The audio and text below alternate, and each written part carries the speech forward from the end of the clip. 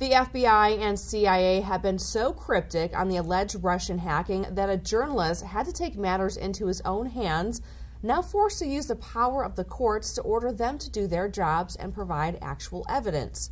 Journalist Jason Leopold and PhD candidate Ryan Shapiro teamed up to sue the U.S. intelligence community for failing to respond to a Freedom of Information Act request for information on the alleged Russian interference in the 2016 elections.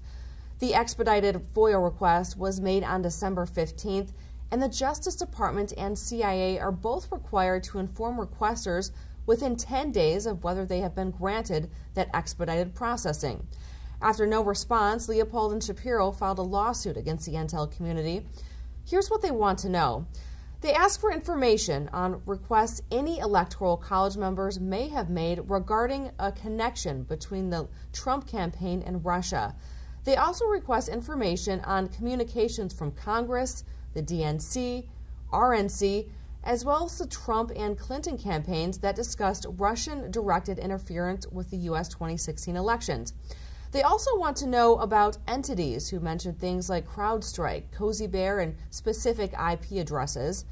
And they also want to see agency-wide emails mentioning the agency's actions or position when it comes to the alleged Russian hacks. The CIA has been the most outspoken about the alleged hacks. They say Russia did interfere in the election and that Moscow intended to manipulate the election with the intent of backing President-elect Donald Trump. Yet the CIA and entire intel community has yet to come forward with any evidence.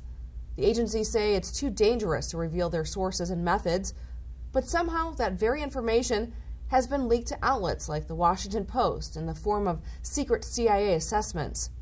Now journalists are tasked with making the intelligence community cough up the evidence. But under current administration rules, Russia is guilty until proven innocent. Shapiro and attorney Jeffrey Light are paying for the lawsuit with an ongoing crowdfunding campaign. It's called Operation 45, and it also seeks transparency and accountability for the incoming Trump administration. To donate to the cause, you can visit gofundme.com/Operation45.